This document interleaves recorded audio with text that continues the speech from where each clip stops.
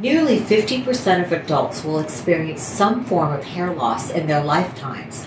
When I see people in my office, men will come in with a slightly different type of hair loss, usually in the temporal areas or even in the crown of their heads, whereas women will come in with this diffuse hair loss in the frontal scalp, telling me that their part is widening. So they're very different presentations. While most hair loss is genetic, there are certain medical conditions that can contribute to hair loss. That's why it's important for people who come in wanting to get their hair loss treated be evaluated by a medical doctor for such things as anemia or thyroid or other hormonal malfunction. In my office, we offer a variety of treatments for hair loss. This could include such things as over-the-counter shampoos that can help to thicken hair, to prescription strength medications such as Rogaine that you can put on your hair, or Propecia that you can take by mouth, or even hair transplantation using a robot. One of the most popular treatments in my office is PRP, which stands for Platelet-Rich Plasma.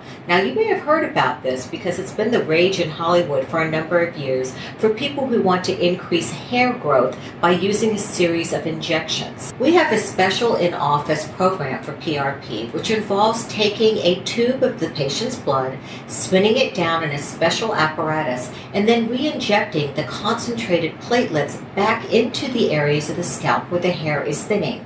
This provides nutrients and helps the hair to grow. The people who do the best with PRP are those who have had a relatively short duration of hair loss, those that haven't had hair loss more than, say, 3 years. However, we have been seeing patients with longer-term hair loss also respond to PRP. The treatment is very simple. When we draw the blood and spin it in the centrifuge, we can actually, in the same day, perform the series of injections. The injections only take a few minutes to perform, and then we have people come back on a monthly basis, usually about 3 to 4 sessions, in order to improve the hair growth.